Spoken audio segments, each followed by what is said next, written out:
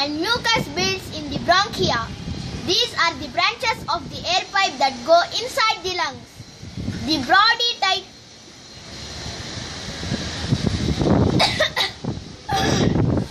body tries to get rid of this mucus by coughing vigorously and throwing the disease-causing germs out of the lungs along with the air.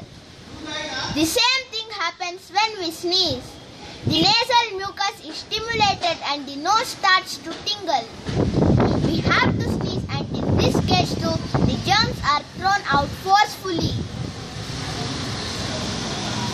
Bye friends, and take good care of yourself and people around you.